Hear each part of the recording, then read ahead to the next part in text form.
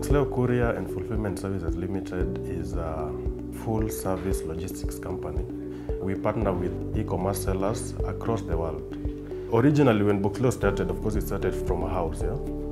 So we had to secure an office space. So upon moving into the office space, we were faced with the challenge of a good internet connection. Along the way, there was a Safaricom employee that was moving around, and we had the internet set up. Originally, we started with the Safaricom Internet LTE link. It helped us improve on the internal systems, and we've since developed them to robust systems that are able to be adapted by clients across the world. Since Boxleo decided to introduce a new line of business, that was transport and distribution, we had the need to, of course, acquire trucks.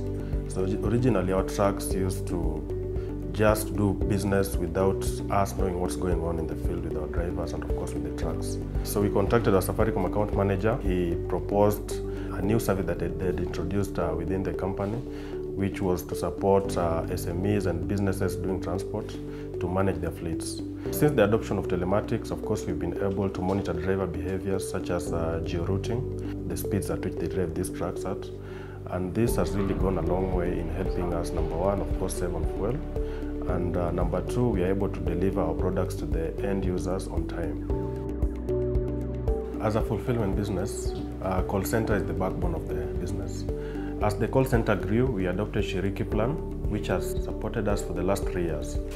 Currently, we have outgrown the required number for users within Shiriki plan, and we are in talks with our account manager to upgrade us to the SIP platform. Boxleo has also opened branches, physical offices and warehouses across the country, and these offices also need to have probably an airtime that will help the office run. Boxleo has an active presence in Uganda and Tanzania. These have been supported, of course, by the fact that the telematics platform, it's able to roam. So this has really helped us, and it's even giving us more courage to move into other markets within the East African market. We have active plans to move into markets such as Ethiopia.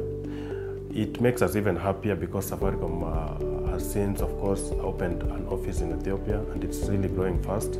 So we are hoping that by the time we get there, we should as well still be able to continue the partnership that is existent in Kenya.